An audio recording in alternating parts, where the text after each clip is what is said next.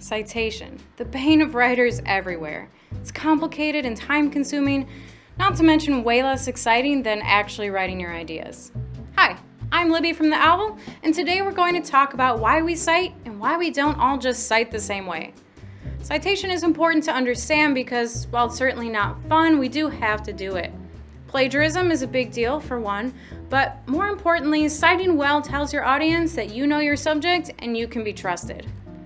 So, that's why we cite, but why are there so many styles? APA, MLA, AMA, CMOS, IEEE, CSE, it's like alphabet soup in here. How do we know what the right style is, and why can't everyone just use the same style? Well, basically, all these styles are still in use because all different fields of study have different values. In the sciences, for example, the publication date of your source really matters because if you're referring to an experiment from even 15 years ago, it might be as outdated as the computer it was written on. That's why APA, a style used frequently in the sciences, has writers include the year of publication in the in-text citation.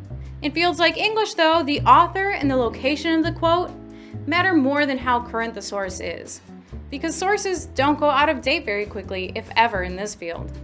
Therefore, MLA, the typical style in English, has writers include the author and page number in their in-text citations.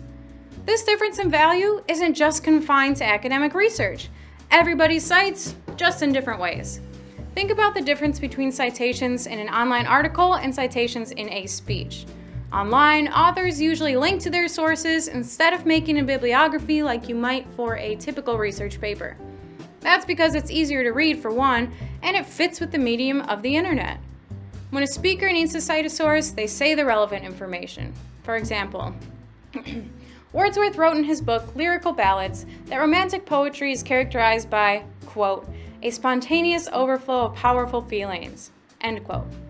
Doing that gives credit to the source while also showing the speaker's knowledge and credibility. So our key takeaway is this.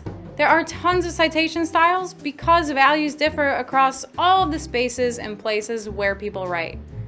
Hopefully, understanding the principles behind citation will make it a bit less of a chore next time you're writing. I've been Libby with the Purdue OWL. Thanks for watching.